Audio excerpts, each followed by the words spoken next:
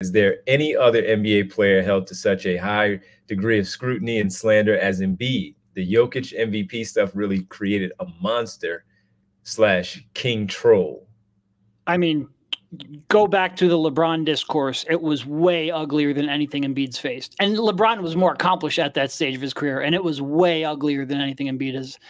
Yes, I think almost any star athlete, anyone who is at the top of the league, especially when they haven't won a championship, is going to get a lot of scrutiny. And then you add in the fact that he is a little bit of a troll at times, and it's going to be ramped up a little bit. And then you add some more unsavory reasons people don't like him, which we don't necessarily need to get into, but are definitely there. And then, yeah, there is a lot of scrutiny, but I certainly wouldn't say it's completely unique. And the example I would bring up is LeBron. Yeah, and so I would say this, and it was a thought I had listening to you guys throughout the show. It's like, I think the way the internet works now is you basically just get filed into, is this guy praising this person, or is this guy criticizing this person? And people try to categorize you in these really large groups where there's like a huge spectrum of people within that. Like, we're not, people listen to us every day, right?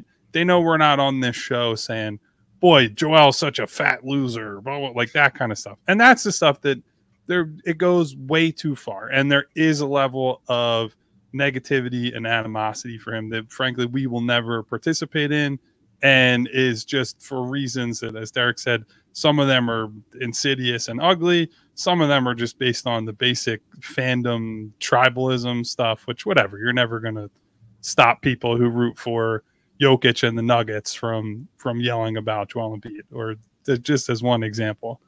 But we can still have honest discussions about, like, look, we watch this guy year in, year out. We deal with him every day. We see what kind of shape he's in, whether his conditioning is where it needs to be, his game level or his game readiness level coming off of these long layoffs. Like, we can be honest about that. And that I can, Joel knows I'm very public. We're all very public about what we say. So when I criticize him or I say, hey, I wish he'd do this, like, I walk in there every day and I still talk to him, and these are not things I would hide from him. And that's why we do this, right? It's why I think we have at least a level of credibility to be like, hey, what we saw last night on that Team USA floor was kind of bogus, without saying, oh, he should be kicked off the team or they need to trade him. Like, doesn't always have to be extreme. We can acknowledge that it wasn't good.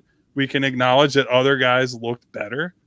And we can still sit here and say all of us believe Joel is an incredible basketball player who, by the time the Olympics have come and gone, will have left a mark on this team in a positive way. I think that's still the broader expectation from all of us.